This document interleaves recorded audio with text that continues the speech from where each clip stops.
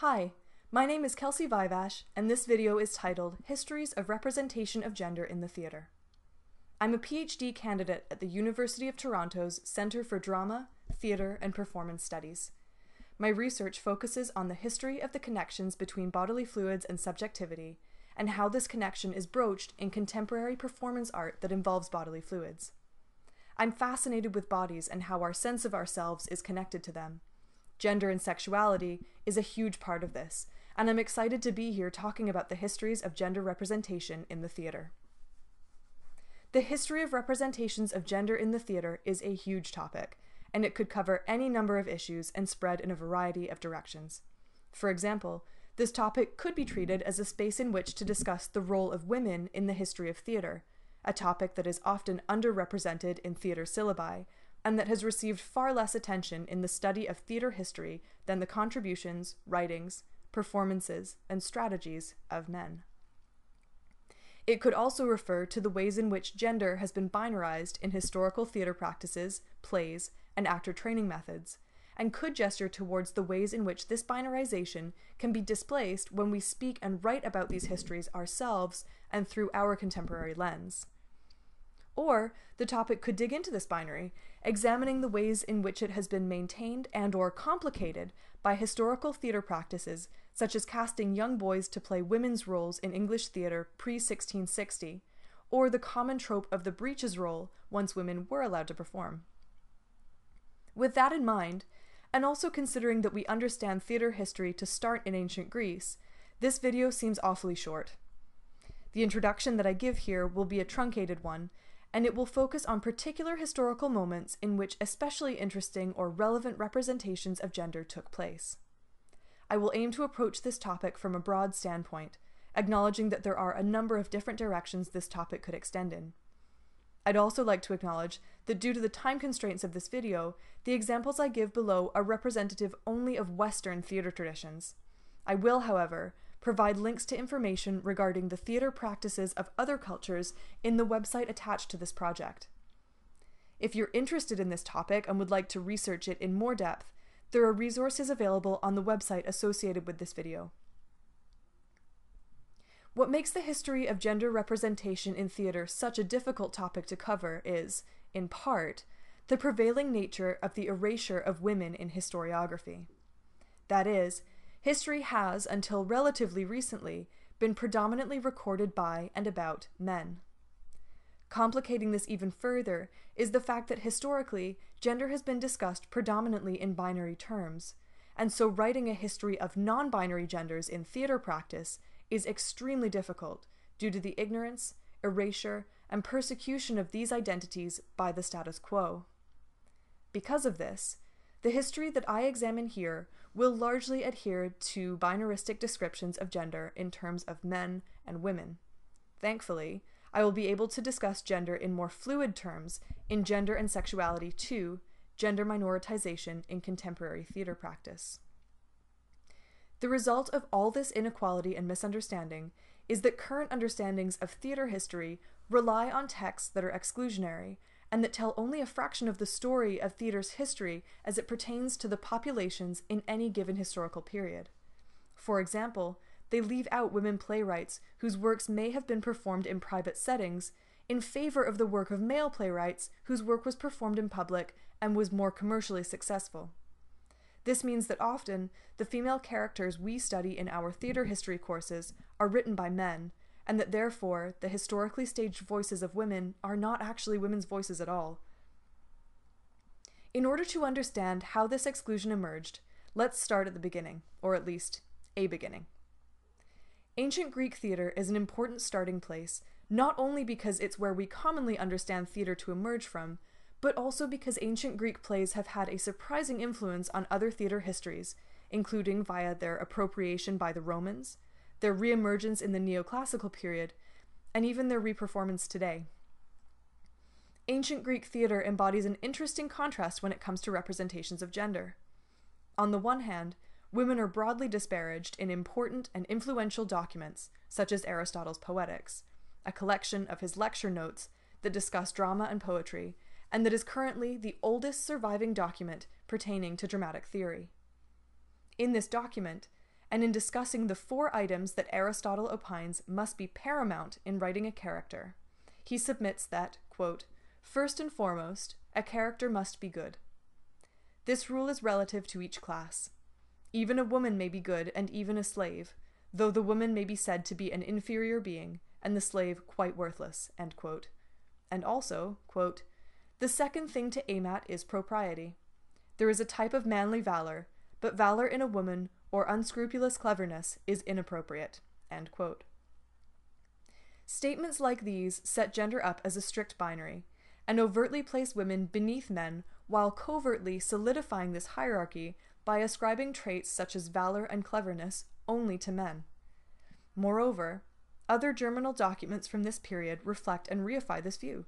In politics, Aristotle plainly states, quote, "The male is by nature superior and the female inferior, the male ruler and the female subject," end quote. And also in Hippocrates' medical doctrine, which was based on the humors and practiced widely from ancient Greece until the 19th century, women's bodies are theorized as cool, moist, and porous, and therefore less perfect and complete than male bodies. On the other hand, however, there are numerous plays from this period that feature strong female leads, and whose popularity endures in today's theaters due, in part, to the robust nature of these women. In Euripides' Iphigenia, for example, after Agamemnon is ordered to sacrifice his daughter Iphigenia in order to please the gods and allow his army to sail to Troy, Iphigenia chooses to submit to the sacrifice honorably, effectively placing the good of her family and her country above her own life. Likewise, in Antigone, when Creon, as the king of Thebes, orders that Antigone's brother Polynices be left to rot dead in the streets as a traitor, Antigone exemplifies strength and loyalty by ensuring a proper burial for him, despite the risk to her freedom and eventual sacrifice of her life in order to do so. In fact, there has been a relatively recent interest in resurrecting and rewriting Greek plays to reflect the perspectives of female characters whose roles are secondary in their original play texts.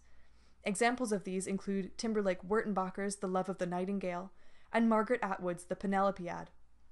I will speak about these in detail in Diversities in Gender and Sexuality too. Even despite the strength of these women, however, it is worthy of note that female characters in Greek plays are often depicted as dependent and/or malicious, and that the crisis of absent men is a trope that recurs frequently in plays from this period. To take a step outside of the dramatic text, the representation of historical female playwrights in the canon, and resultantly in academic textbooks and syllabi, is extremely lacking due to a strong bias towards the study of men's contributions to the field. To use a particularly salient example, let's turn for a moment to medieval Germany and the works of Hroswitha of Gandersheim. Hroswitha was the first female playwright of whom there is any record. However, until as late as the 1970s and 80s, her works went largely unexamined by theater historians, who presumed firstly that her work was a mediocre imitation of the works of Roman playwright Terence, and secondly, that her works were literary in nature, and that they were therefore not performed.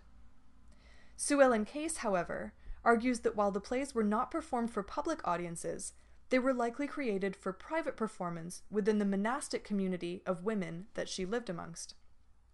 Moreover, Case notes that Hroswitha's representation of women was quite astute and radical for her time. While her referent, Terence, represented women as easily manipulable and with little presence on the stage, Hroswitha's imagining of his plays gave women significant control within the plot. Another important theatrical role to consider with regards to historical gender representation is the role of the actress. To look at this particular function, let's move now into Elizabethan theatre and theatre during the English Restoration. During the Elizabethan period, and up until this point in the history of the English theatre, women were disallowed from performing on the public stage. Historians believe that the exclusion of women from the English stage at this point was due to a tradition of religious attitudes that positioned actresses as no better than whores. Due to these limitations, female roles in plays were performed by young, prepubescent boys in female dress. In terms of this convention, Shakespeare's plays provide us with a particularly interesting historical moment with regards to gender representation. This is due to the prevalence of plays written by Shakespeare in which female characters dressed up as men, thus presenting audiences with a young boy playing a woman playing a man. Indeed, in contemporary reperformances, the complexity of this gender performance is taken even a step further. Nowadays, these roles would be represented by a female actress playing a young boy playing a woman dressed as a man. While this cross-dressing and its history provides us with an interesting and rich representation of gender to place on our contemporary stages, and while in other types of contemporary performance, it is common for cross-dressing to be used to poke fun at gender stereotyping, as it is in many drag performances, during the Elizabethan period, this convention was often deployed in order to reinforce negative stereotypes about women. To complicate and problematize matters further, scholars such as Tracy C. Davis have written extensively on the question of whether these roles remain male even when played by women due to their authorship by a male.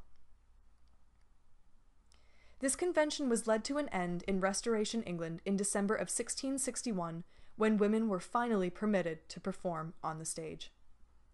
Historians believe that this may be due to the return of the monarchy and the nobility from their exile in France, and the resultant emergence of French and Italian influences in English theatre practices. In this period, theatre became bawdy. While women were allowed on stage, this provided the means for the proliferation of the breeches role, in which a female character would require a male disguise throughout the course of a play. Due to the popularity of large, voluminous skirts at this time period, the exposure of the shape of a woman's legs in men's pants was delivered as a sexual spectacle. Moreover, women who performed on the public stage were still considered akin to prostitutes and were regularly coerced into sexual engagements with wealthy patrons. Additionally, plays in this period often placed the focus heavily on female sexuality. There are a troubling number of plays written between the early and mid-1600s that feature rape as a comedic aspect of plot, including Johnson's Volpone, Dekker and Middleton's The Roaring Girl, and, perhaps most troublingly of all, Aphra Behn's The Rover, which prevails as one of the very few plays by women that is regularly studied as part of an academic theatre history curriculum. Moving ahead now to the late 19th and early 20th centuries, we are able to see more clearly the ways in which there is a measure of reverse with regards to the relationship between broad socio-cultural conditions of the time period and the theatre being enacted within it.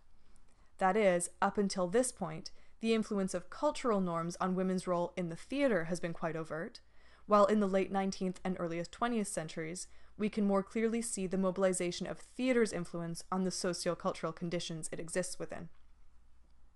The most brazen example of this can be observed in the case of Florenz Ziegfeld Jr., a theatre impresario whose Follies shows, with their impressive spectacle and casts of impossibly beautiful women, shot Ziegfeld to fame by the early 1900s.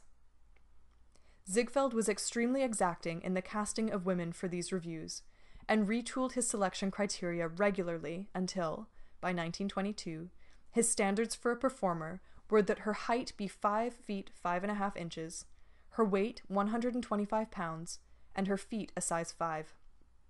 As well, to quote Susan Glenn, the height should be about 7.5 times the length of the head should be 4 times the length of the nose, and when the arms are hanging straight at the sides, they should be 3/5 of the body. Moreover, Ziegfeld assessed that beauty and intelligence were rarely found together, and that in accordance with his stringent prescriptions, only 5% of American women were beautiful.